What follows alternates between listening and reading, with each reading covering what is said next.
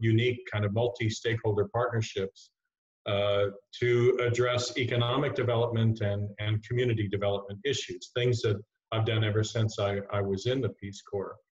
And it's been a great place to base myself. I have my children grew up here, I have grandchildren here, and I'm very fortunate that most of my grandchildren are here and haven't moved to the mainland or someplace else.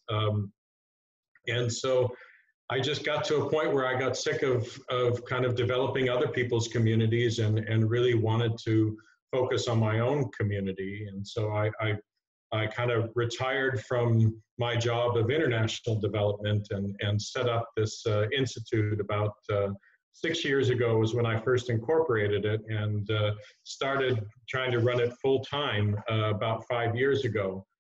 But you know, most of my contacts and my experience even was really in developing countries. So even after I started the institute, I've been mostly consulting and developing projects in South America, still in Africa.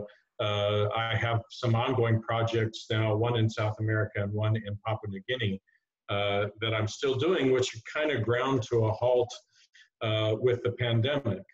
And at the same time, for the last several years, I've been trying to kind of make more contacts and get to know more people. It's kind of strange. This has been my home for many years, but my career, my work experience was mostly in other countries.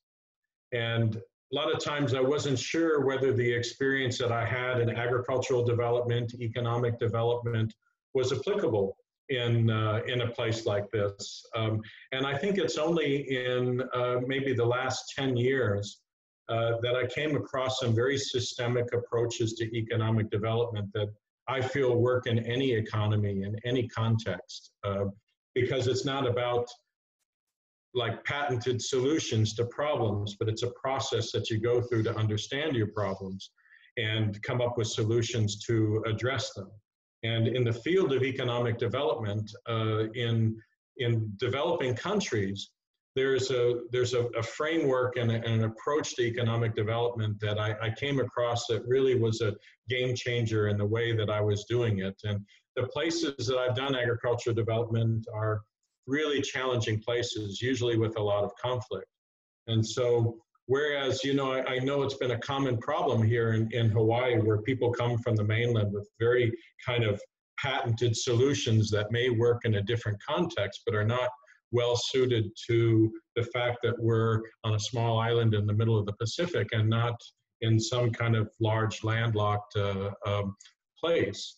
And so I really felt that there is a way of applying a lot of those approaches, those system approaches here. And after talking to a number of agricultural development organizations, some nonprofits here, I've done some initial studies on agriculture and forestry on this island, and people have started to really embrace the idea of taking more of a systems approach, or what we call in international development, a market systems development approach to agricultural development in particular. And so the study that I'm going to kind of describe to you and tell you what we're doing is an attempt to kind of use a more systemic approach to how do you improve agricultural markets, how do you create more income for farmers, and at the same time, how do you improve food security and food sustainability on the island. And I know that's a really tall order, and we're not going to be able to cover everything in this study, but it's an approach and an attempt to start moving everyone in the agricultural sector a little bit more towards a collective action kind of approach. And for me, that's a very important kind of approach to developing any community, any economy, is just really a level of collaboration and cooperation that goes beyond the responsibility of one government agency, one nonprofit, one donor to kind of fix all the problems. And that's been almost a uniquely American approach to problems, to assume that if you throw enough money at it, or if you put a big enough budget towards it, that you can solve it. But usually, even if you have a big budget, what you need is a lot of cooperation a lot of alignment, a lot of people working towards the same goal rather than one organization with all the money trying to make it happen through funding.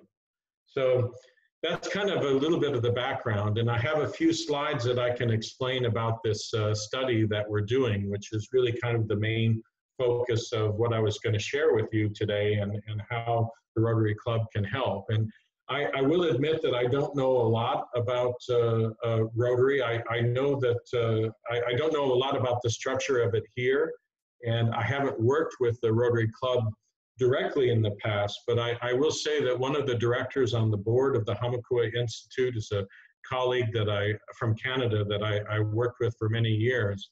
And I met her through a group called WashRag. Has anyone heard of WashRag before? Benson, it sounds like you know, you've heard of it.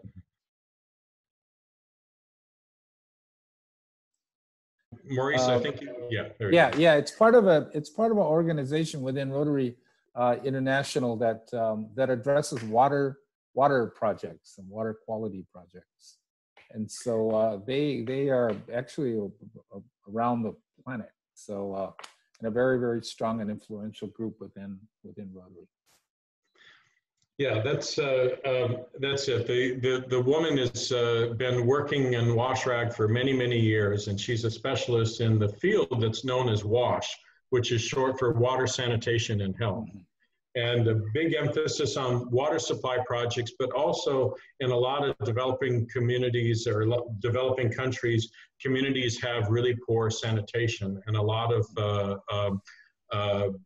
various kinds of diseases and parasites because of poor sanitation. So WASH is kind of that broad field, and Rotary International had established this group, and they worked very closely with the foundation that I had set up in Nigeria, looking at water projects. And the woman who is now on our board and set up a water and sanitation project in Nigeria is a close friend and colleague, and she's very active in Rotary International, and I'm sure if she finally gets a chance to come and visit here from Ontario, where she's based, then I know she'll be interested to find out what Rotary is doing here, because she's always been a very active member. So even though I don't know as much about what your club is doing, I just have to say that I really respect the sense of community and the sense of support and help that it seems that you all provide. And the times that I do hear about what the club is doing, I just admire it. So I just, recognition for all of you guys and for what you do. So maybe I'll just pause there for a second if there's any questions, and then I'll just pop up some slides to help you understand a little bit more about what we're doing with this agriculture study. Yeah, this is Doug Adams. Just a quick question. Jeff Melrose, before he passed, about in the middle of the decade or so, put together an agricultural study, looked at the agricultural lands around the state. Are you building on that, or did you participate in any of that?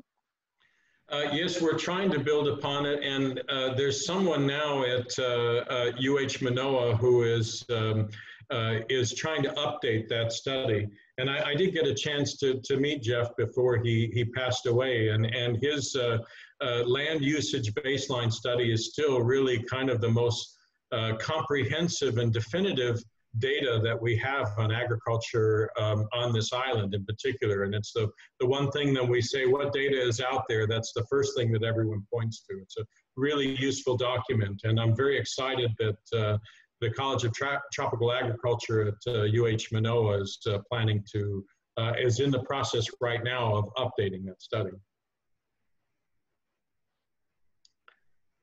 Okay, are there any more questions? If not, I'll just go ahead and kind of share the screen and show some slides. I find it easier to talk to diagrams, so if you don't mind diagrams, I'm gonna throw up some PowerPoint slides for you all. Yeah, go right ahead. Okay. Can everyone see my screen okay? Yes. Okay. So first, a little bit about the approaches that we take with the Hamakua Institute. In the last few projects that I ran as I was kind of finishing up my previous job in setting up foundations and partnership projects, I really kind of had a chance after I stepped back from that to look at, you know, what worked and what was kind of the best approaches to development. And I'm really a little bit of a nerd when it comes to community development and economic development. I'm always fascinated with what works, what strategies, policies, approaches work. If you're designing a program, you know, what's going to make it successful. I've had a chance to design, I couldn't even count, maybe 50 or 60 different projects over the course of my career, some as small as a $10,000 project. And the last initiative that I ran was a $90 million partnership with multiple donor partners in it. So it's, you know, I've always been fascinated with what are the approaches that really work. And that's what I really tried to put into this institute.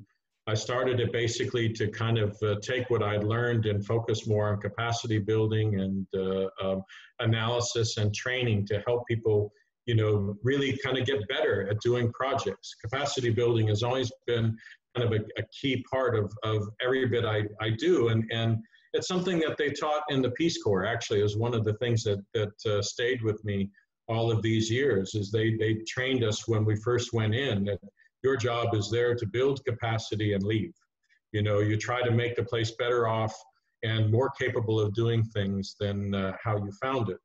So the things that I really found that worked the best for us was, this is kind of the motto that we use: think systemically and act collectively. And what that means is a combination of systems thinking and doing the right kind of upfront analysis and really understanding the system that you're trying to change, and then working collaboratively with others to make that change. Anytime you think you can do it yourself, you're going to be climbing a long, slow path up the hill to get things done. The more that you can leverage your efforts with others, the quicker that things happen, and most importantly, the more aligned that people are along the way and not working against each other. There's a lot of examples of collective impact where, you know, public and private agencies and organizations are working together to solve problems, that those work. But one of the things that I found is they don't work so well unless they're based on some fairly solid analysis. And so this is really what we're trying to do with the study that we're focused on, is analyzing the agriculture system and analyzing the food system on this island in ways to better understand how they can be improved for more sustainability, for more profitability of the farmers, to make sure that that they can survive, and at the same time to focus on ways that we can improve our food security and not be so dependent on imported food. So what ended up happening with us is, because people started to find out that we have been working on collective impact initiatives in other countries, they approached us about convening and facilitating the Hawaii Island Agriculture Partnership, which was just set up last year. The Hawaii Island Agriculture Partnership is what's known as a next generation partnership. This is a model that is getting popular very quickly in the US, where there's an attempt to put together companies, business people, and government agencies and nonprofits that are all kind of focused on the same sector, and see how you can get more cooperation and collaboration towards some shared action items. And a level of cooperation that is meant to lift a sector in a way where everyone is kind of on the same page and working towards the same vision, rather than working at cross threads with each other. In the case of agriculture, there are many nonprofits, there are many government agencies, there is federal and state and county funded efforts going on. There's a lot of attempts to try to improve agriculture here, but they're not always aligned, they're not always coordinated, and sometimes they are working at cross threads from each other. So when the Hamakua Institute was approached by HIAP to be the facilitator for this, previously the facilitator was based in California and flying out here at a higher expense. So when they found out that we already do this kind of work overseas, they asked if we wanted to facilitate that here, and asked if there was, some initial activities that we could get going that would help to support the action items that they already have in place. And that's really where the idea of an agricultural study came up. And so at first, the focus of this agricultural study was on looking at the agricultural system, and specifically on behalf of the Hawaii Island Agriculture Partnership, so that could feed into the action plans of that organization. And as we're looking at collaborating for ways to improve agriculture, that we have the ideas that the study would get us all on the same page as to what needs to be done, really kind of dig deeply into some of the problem areas that are seen as holding back the potential of growth in the agriculture sector. And so that was kind of the starting point for us.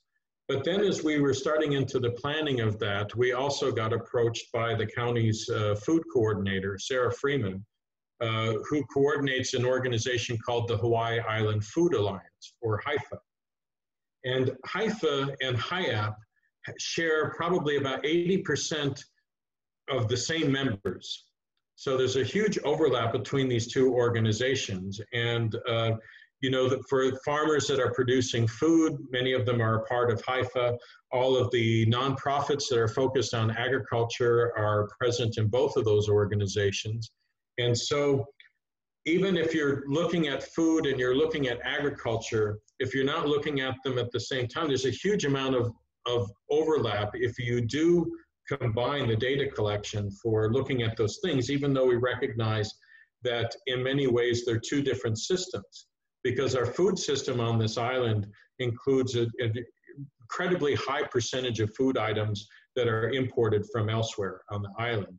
And even of the agriculture that is agricultural production on this island, a high percentage of that is exported and is not used for food production. And so these are two different systems, and we're going to look at the overlaps of those systems and try to find the integration points between the ag system on this island and the food system. And so you can see on this diagram here that we're trying to meet the objectives of both HIFA and HIAP by looking at the food system and the agriculture system together and having a lot of dialogue around what this means for both of those systems, and then incorporating the findings from this study into the action plans for both HIFA and HIAP. So that's really the overall purpose of this, and I can describe it a little bit easier if I show you this strategic framework, and particularly kind of focus on the 5 study objectives that have emerged from the study based on the dialogue with both HIAP and HIFA's members. The first one is there's a lot of interest in mapping these systems. And when I say mapping the ag system and the food system, what we mean is we have like market system maps that help understand who are the market actors, what are the key functions within that sector, and who's doing what in a way where you can better understand all of the parts of that system before you start narrowing your focus on a specific area that you're going to try and improve. And so we are taking that kind of approach to looking at the ag system and the food system and producing diagrams that help people to understand that full system. We're also looking at identifying the infrastructure needs for value-added processing. Amongst HIAP's members, they've highlighted the need for a lot of small farms to access higher value products by getting value-added services to their products that will help them get into more profitable categories. And as a part of that infrastructure, there was a recommendation within HIAP to establish an agricultural innovation center that may include different kinds of technologies and value-added processing available for small farms. The 4th study objective is to look at the gaps in the food system and opportunities for improvement through collective action and ways that we can improve food resiliency and food sustainability. And then the last one is to identify and review agricultural value chains with the highest potential to increase livelihoods. And this is an area that, particularly for HIAC, that the Hamakua Institute will continue to focus on, because value chain analysis and agricultural value chains is an area that we're working in a number of places, and have kind of some strong networks of benchmarking data and resources and examples that we can draw upon. So the outputs of this study, I mean, there may be one overall report where we'll pull everything together, but the key outputs that the grants that we've received will be going towards is, producing the geographic stakeholder and system maps for the food and ag system. So some of those maps will be geographical, showing different infrastructure and post-harvest facilities, for example, around the island. But there'll also be diagrams, process diagrams, to help us understand the components of a value chain or a market system, and where the different segments fit into it. We also be producing a feasibility study and a business plan for the Ag Innovation Center, and then a set of plans for the County Research and Development Department that will emerge from the dialogue that we have in this study, specifically an emergency food plan, a food system action plan, and a plan for the establishment of a food policy council. And these are kind of already action items that the county has, but they're going to use the study process to kind of inform the dialogue and come up with sets of recommendations that will go into those plans. So that's kind of just an overall explanation of the framework for the study. And I can kind of go into a little bit more of how we're going about doing it, but maybe I should stop here and just see if there's any questions or comments so far.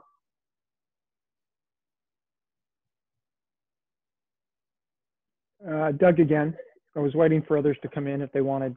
So I know that Councilmember Richards is taking a look at the ranchers and farming there up on Kohala area.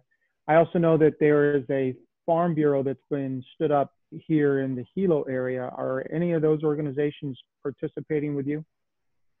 Yeah, pretty much all of them. We have nearly 30 people on the study planning and analysis team that will be the stakeholder groups that are analyzing the data. Our job is to facilitate this study and to coordinate the activities, but the actual recommendations and the conclusions that come out of it will be a collective set of conclusions and recommendations with all of these groups in the study. So Tim Richards is taking part in the meetings. We have both UH Hilo College of Agriculture and UH Manoa. We have the Hawaii Farmers Union. I think that we've reached out to someone. We're still trying to get their involvement, but most of the organizations that are involved in agriculture, both public and private, are involved in this. And those that are not actually participating in the analysis itself are people that we will be interviewing in either individually or in focus group discussions to get input as a part of the study. So qualitative data collection through interviews is a part of the data collection that we'll do.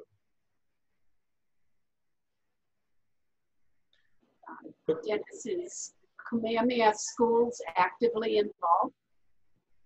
Yes, very much so. As a matter of fact, Leanne Okamoto from Kamehameha Schools Land Division is on the facilitation team, and she's really the one probably most responsible for piecing together the funding for this study. So Kamehameha Schools is very actively involved in not just in terms of the providing input and helping with the funding, but also in terms of connecting us to just about everyone that we need to. So yes, they are a very strong part of the study. Okay, I'll just kind of move on to the slides, and please feel free to jump in. I try to keep the speaker screen open to everyone, but then it's hard for me to see see all of the slides. So if someone raises their hand or something and I don't catch it, just feel free to speak up. Yeah, I'll be looking out for that. If anybody has a question or whatnot, I'll make sure that you're aware. Okay. All right. So the next slide just helps you understand the process that we're going through for this kind of analysis. And you know, we're calling this a study, but it's a little bit of a misnomer because we are doing some analysis, but it's really a planning process. The idea is we're trying to make a very informed set of plans and looking at the data in a way where that not only informs our plans, but we can build upon it. It's something that in terms of sharing data and sharing an understanding of the ag system that we hope through the Hawaii Island Ag Partnership that we can keep building upon. Patrick, were you raising your hand or, oh, okay, sorry. So, you know, the idea is that if you're trying to understand a system, you know, in my own experience in international development, for example, one of the biggest frustrations that I had, and I did quite a lot of work, I never worked directly for them, but I partnered with USAID a lot, the U.S. Agency for International Development. And, you know, one of the frustrations were that, you know, most funded projects that they would do, these big, like $60–70 million programs, were often kind of a solution in search of a problem. They would be designed in such a way that they would look at a model for development and a solution, and then they go around and look for bidders to put together a project proposal that would implement that solution. And you know, this is kind of what's known in international development as a blueprint approach to development. In other words, you're going to come up with an answer, and you're just going to find a place where that answer works. And this is it's a very inefficient way to actually develop an economy, and a lot of times it leads donors and government agencies towards highly subsidized approaches to problems where you just kind of throw big money at a problem, and most of that money doesn't even go at the problem. It goes to the people that say they're going to fix the problem. And if they don't, they still come out of it with a fair bit of revenue, but everyone else kind of loses. And so a much more kind of analytical approach to development, a very systems approach has been used where you look at a system and you look at the big picture, you try to understand the whole system. And then you start to narrow your focus on what are the key problem areas within that system. And then once you kind of prioritize those problem areas, you know, how do you really kind of do a deep dive into them? How do you understand the root causes of problems in a way that you can come up with solutions?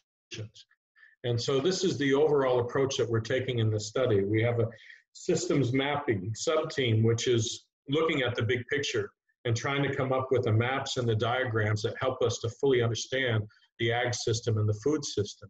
And then we have an agricultural value chain sub-team that's looking specifically at the problem areas within the agricultural system, and another one focused on food that's looking at the problem areas within the food system. And so the idea is they're kind of looking from two ends of the same supply chain, one from the production end and one from the consumption end, but recognizing that things go kind of outside of that system. So I just wanted to start by giving you a sense of what do we mean by a system. And I've spent nearly my entire career focused on like economic development. How do you develop from the beginnings in like small businesses to more regional economic development strategies? And so you recognize that if you're going to focus on helping that individual business in the middle, you can't just look at that business on its own. You have to understand the system that business is operating within. You need to understand what is the market system like? What are the labor costs? What is the availability of land? What is the availability of capital? how much services are available in that area. And if you're in a remote island, you have to be even more careful to understand that whole market system, because if you just look at the supply and the demand of the product alone, you're going to be missing most of the elements that really are needed for a business to thrive. And you look at your market system and you look at all those components around it, but you're looking with a specific intent in mind. And in the case of international development, and I think even in the case of economic development here, you're not just looking at how do you just grow that system? Because in some cases, and often if you're not careful not to do it, you're trying to grow a system and you end up just making like big farms bigger. You're not really spreading out the benefits of that growth to the people that need it the most. And so in international agricultural development, more often what we're looking at is this disconnect between the small farms, the small informal economy that might be selling in farmers markets and in informal ways, and they're really in a narrow corner of the market. And there's this formal large-scale economy, the big players that are there that are important players to grow that sector of the economy, but you want to do so in a way where you're connecting them more effectively with those smaller players. And trying to grow the size of the pie, but in a way where those smaller players are capturing as much of the benefits of that growth as it can. And that can help to ease unemployment, and it can help to grow a sector in a way where it's inclusive. It's not just kind of focused on a few privileged players. And so when we're looking at that system, this is the kind of market system diagram. This is in market systems development, what we call the donut. And what it helps us to understand is if you look at that kind of middle part there, you can see the agricultural production and the consumption, and that's kind of the value chain or the supply chain in itself. But you can see all of these other functions, the supporting functions on the top. If you don't analyze that, if you don't understand the services, the availability of capital, the infrastructure that's available for that transaction in the middle to take place, from the farmer to the consumer, then you're missing key elements that need to be in place for those farmers to thrive and for those consumers to get a reasonable price for their products. But you also have to look at the rules, and this is where the policy debate is also very important. And when we analyze an agricultural market in different places, we're looking at what are the policies, what are the regulations, what is the legislation that farmers and even processors and marketers are dependent upon within the value chain. And when we talk about rules, we're not even talking about legal aspects, but we're looking at the norms. What is the norms of doing business in that sector?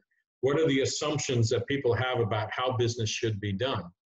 And when you kind of look at that full picture, the idea is not that you're going to fix that full picture, but you're going to identify those prioritized problem areas that you can focus on. And you recognize that if you're going to focus, say, on the need for infrastructure at the top end of that little diagram, you have to recognize that if you make a change in that without making a change in anything else, the whole system changes. And that's why I got so interested in market systems development as an approach to doing agricultural development, because so often I was involved in either designing a project or implementing a project where we were fixing one part of a problem. We were putting a few pieces in a puzzle where there were too many other pieces that were missing. And the pieces that we put in had no chance of making a difference because we didn't understand enough of the other pieces. And so this is what we're trying to get across in this study. We're trying to help people to see the big picture and then to be able to do that deep dive into the smaller problems, but relate them back to how fixing that problem is going to affect the overall system. I'll give you the easiest example.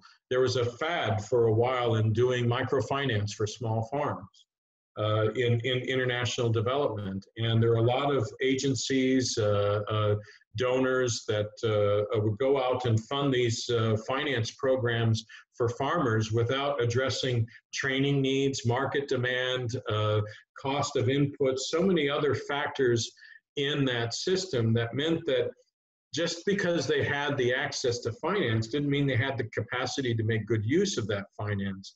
And in many cases, what they ended up doing was pushing farmers into debt without helping them to be able to service that debt. You know, so that kind of helped me understand that if you go in with a one solution fits all kind of approach, you're never going to hit the mark. And that's why so many efforts to try to improve agriculture end up failing, because they don't look at the whole system. They just narrow in, and it's like saying, okay, the carburetor is the problem in the engine. And if I fix the carburetor, even if the water pump is broken, even if the crankshaft is broken, that if I fix that carburetor, the engine is going to run better. And that's not the case. You know, they're all interconnected and they're dependent upon each other. And so that's why understanding the system is that starting point for being able to fix it. So we're also recognizing, though, that if we tried to look at the ag system and the food system as one combined system, that's where we felt it would be a weakness in this study to look at them in that way, because the fact is that this little street map is just kind of a way to help us understand the concept here that of the agriculture production on this island, a portion of it is going to exports, a portion of it is going to, you know, domestic purchases on the mainland, a portion of it is going to non-food products. And so you can't say that the two systems are the same. Similarly, within the food system on this island, a huge portion of what we consume is produced off-island. And we can increase the amount of on-island food production as much as we can, but we know that any kind of shorter-term focus on the food system has to recognize the supply chains from other parts of the world that we're dependent upon. And so what we're trying to use with this diagram is we're trying to put numbers to these arrows. We're trying to show what agriculture production on this island, what crops are going where, and what are the volumes, how many farms are producing them. And we're going to also look at, of the food that's consumed on this island, where is it coming from?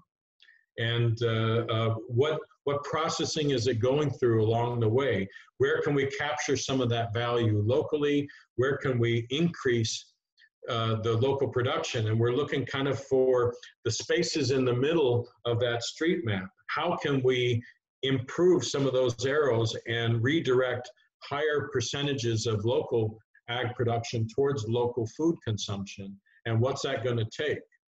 So that's the overall approach of this study. And, you know, I'm sorry, I've kind of given a lot of theory here, but maybe I'll just kind of stop there. I hope I haven't gone too long, Maurice, but that's the overview, and happy to hear what you think about it. And then I can say a little bit about where we're looking for help in terms of data collection. Yeah, thank you very much for the presentation, Dennis. We typically wrap up at 1 o'clock. It's 3 minutes to 1. If you guys have some questions, and then you're free to ask now. I know Dennis has a little bit of extra time, so if you have some questions and want to stick around past the hour, you're more than welcome to. But I'd like to open the floor for anyone who has questions right now. It's Chemo Jim Becker. Can you hear me, Maurice? Yep, loud and clear. Yep. Okay, hey Maurice, thanks for inviting me. I apologize for being a little late. I'm on the west slope of the Mauna Kea, so I'm out and about. But fascinating, Dennis. Great job. I was involved with a organic farm project in Ecuador. We actually wrote 2 Rotary global grants because that's where they farm long stem roses, and the bottom fell out of that a few years ago, where they were having to produce them for $2 or $3 a dozen. So the local Rotary Club stepped in and said, if we could teach the local farmers how to do organic farming, we know that that would be a much more profitable and sustainable occupation. So same principle in East Hawaii, I think, could work with perhaps, Dennis, do you think the Rotary clubs could be a catalyst to bring together not only the agricultural community, but the education side of things, and maybe facilitate such an idea of organic farming as an alternative occupation in East Hawaii? I think it's something certainly worth exploring. You'll find that generally when we're looking at different ideas, we always want to see, we want to look at the numbers and see how will that work. For example, with organic farming, I know there are a lot of people that are doing it profitably, but there are others that really struggle to make it work. And that's always the thing that we have to look at is the economics of any kind of farming are never straightforward. Originally, I come from a farming area in the Midwest, and I still have a lot of relatives farming there. And the business model for farming is changing, and the kind of the typical family farm that I grew up around is gradually kind of being replaced by larger corporate farms. So that's always going to be the question. If we look at different types of farming, like if you have the certification, if you can get the higher prices and a premium for organic farming to make up for the additional costs, I think that a lot of people are doing that, but the dynamics are not always there. And like here in the Hamakua Coast, we've been looking at a lot of opportunities for increased ag production here. And, when you start talking to farmers, there's a lot of challenges. It's cost of labor, cost of land, availability of water, availability of capital. There's a lot of common problems that people face. And so whenever we want to encourage or introduce something, we want to make sure that we have the numbers around it to help people understand what realistically can I make from this? What realistically is it going to take for me to make this work? Okay, much mahalo. Thank you. I guess we're out of time. Yeah, is there anyone else with any questions before we wrap things up? I did want to ask you, Dennis, you had mentioned with the study that there's opportunities for volunteering, that you were looking for additional volunteering or volunteers, particularly for maybe data collection. There was some phone surveying that could be done and whatnot. Could you talk more about that before we go? Yeah, we're still in the process of identifying all the data that, particularly like macro level data, we're working with the Department of Agriculture and using the National Agricultural Statistics database to get information. And we have also data services that we can turn to for benchmarking. But for here locally, the big challenge is to get the kind of data that will help us understand where is there scope for more profitability, more growth, more food production. And that's going to mean looking at different sectors, like different crops, and looking at the businesses that are either processing them or selling them. And so the data collection is really, it's hard to get people to open up and talk about the economics of their business. It's a sensitive issue. And we always treat that data anonymously, but it is critical for us to really understand where are the economic opportunities for agricultural growth. And that is a key part of this market systems approach. If it's not going to be viable, we can't realistically focus on solutions that are going to be just subsidized the whole way. At some point, it needs to be viable. And so as we do that, we need to dig into the numbers. We need to look at what margins that businesses are working on. We need to look at who are the customers that they're selling to, where are the products going to. And so that's the kind of information through surveys, and even more so through like interviews and focus group discussions that we will be looking for. And we're hoping that through your members and the people that are already in some of these businesses, if they see the reasons why this are being done, and address the concerns of, privacy of information and confidentiality of data, how we can put the numbers together to truly have an understanding of where the profitability is, where the opportunities for growth are, and if subsidies are necessary, and they usually are. They're what we would call smart subsidies. There's a clear exit strategy. There's a way where if you're going to support a particular sector, a particular farm, a particular technology, that you have an understanding of how you're going to move that towards profitability without creating an endless subsidy. Okay, well, thank you very much, Dennis, for coming and speaking.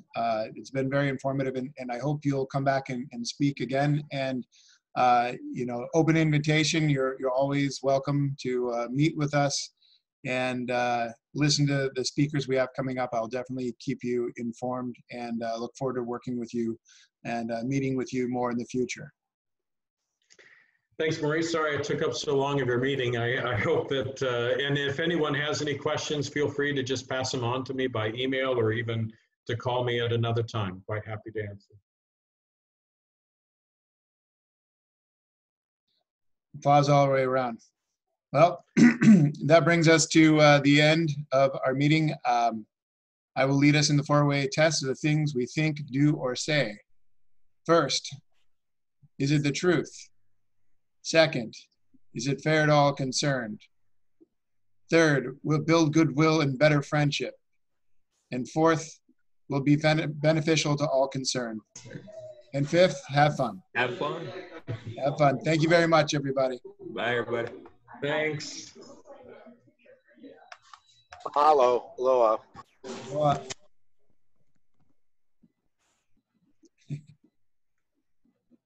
Dennis, I have to tell you, your son and my son are classmates. Oh, okay. I knew your last name sounded familiar, and I was trying. Now, which of my sons are you talking about, Nolan or Jason? Nolan and Leon are the same. Nolan was over at our house when he was at St. Joe back in the day. I was texting Leon. I said, we have this guy, Dennis Flemming. He says, that's Nolan's dad. As a matter of fact, I had met Leon, of course, years ago. He had to come to my house. Yeah. And so I had a meeting at Kamehameha Schools to, and they think the world of him. And I mean, he is very impressive. So I'm sure you're very proud. And so I had heard so much about him from Alapaki and from Leanne Okamoto, and so when he came and I'm just talking to him, and he said, "Are you Nolan's dad?" It happens to me a lot. People know my sons a lot more than they know me. Yeah. Well, you were gone a lot. yeah, I was. But it's nice to finally meet you, and thank you. This was great. I told Leon I'm going to send him this PDF that you sent us. But thank you. I think this is all exciting and great on this, all these different things that you're trying to get going out in Hamakua with food security and agriculture and trying to repurpose Kamehameha's lands from eucalyptus into something much more productive. Yeah, they have a lot of challenges, and I know there's there's no easy way to make decisions in Kamehameha Schools. I know there's a lot of different opinions, particularly when it comes to the eucalyptus. We ended up doing a forestry value chain on that. And I mean, there's a lot of challenges in terms of the economics of different options, but just navigating through all the different opinions and ideas about what should be done is a challenge in itself. But yeah, of course, we love this place here, and it's just been so exciting for me to be able to focus my work here. I still kind of pinch myself because I'm so used to, for the work that I have to do, to fly really long distances. I had a project in Southern Africa for the last couple of years, and it was like 48 hours of flying time just to get there, and and now that's what the pandemic has actually even done. Now they're more often they're saying, you know, we don't have to fly you over here. You can do a workshop on Zoom, you know, so it's working easier for that. But please tell your son that I would like to reach out to him again, and he is so highly spoken of within Kamehameha schools, and like I said, you should be really proud. Thank you. Thank you. Take care. Thank you so much. Thank you. Okay, Maurice. Bye. Thank you, Valerie. Yep. So, Dennis, moving forward with the volunteers, what kind of timeline are you on for when you'll need volunteers? Do you have like a set number? Like how will that process go? Well, we're now that we've got the kind of the planning phase out of the way with last Friday's meeting, we're in the process of kind of putting together the various templates that will be populating with data, and how we're going to feed that back to the sub teams who will kind of look at a broader set of data and help us prioritize that to a more narrow set of data that will do a deep dive. And that will probably happen in, you know, in August, probably by late August, we'll be at a point where we're going to need more detailed information on specific things. And that's when it would be good, particularly if you have a lot of business members within Rotary, to kind of go back and say, hey, how can we share information that's going to help, you know, inform people, particularly about the problems that a lot of businesses have. So there is a value proposition for the people that are sharing information. It's not just a one-way thing. And so that's where we could use the help. And I'm thinking it would be maybe over a 3 or 4 week period that we would give you guys a set of questions to be asked and who we're looking for that data from. And if you have a team of people that would be willing to volunteer to do a few interviews and maybe some focus group discussions, we'll give them some guidelines as to what questions to ask and how detailed to take the notes, and then we can collect the, or in some cases where you have someone that maybe has a strong network of contacts that are willing to share information, and they can kind of be the convener, and we'll come in and actually take the notes and ask the questions. I say we'll come in. I'm still working on the assumption, I guess, that I have to do this all over the computer. And this is kind of new for us too. We're used to doing this all in face-to-face workshops. Yeah, I can imagine. A lot of adjustment. So I guess what I can do is, as we're kind of putting together the data collection plan, I might reach out to you again and to say specifically, these are the kind of questions, these are the kind of businesses. I have some sense of that now, but I can give that to you in more detail in the next few weeks. And then maybe if you have some people that are willing to help collect that data, we can put together like a spreadsheet that will identify who needs to be interviewed, who's willing to do those interviews and take the notes, and what kind of protocols will we put in place to get that data back from them. Perfect.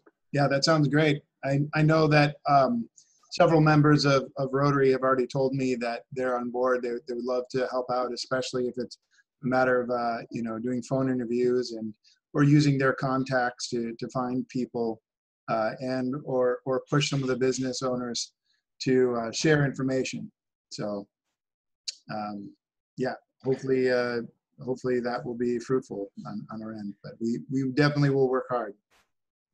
Well, and if you have a broad membership, you know, sometimes what are the best, most useful kind of data collection points is if you can get people that are in a particular sector together into a focus group to talk about their problems. So if you have a group of members, for example, that are all kind of in some kind of a processing, or maybe they're restaurant owners, or you know, run small retail outlets that sell food, if, you know, it's always more rich in terms of the input when you can get like a group of people that all have the businesses to sit around and talk about the problems that they have, because usually they rarely do that.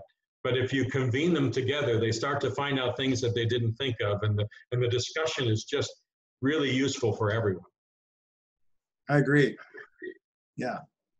Well, I look forward to working with you, and you know, really, thank you so much for making the meeting today. No problem. Happy to help and look forward to working with you in the future. Okay, awesome. You have a wonderful day.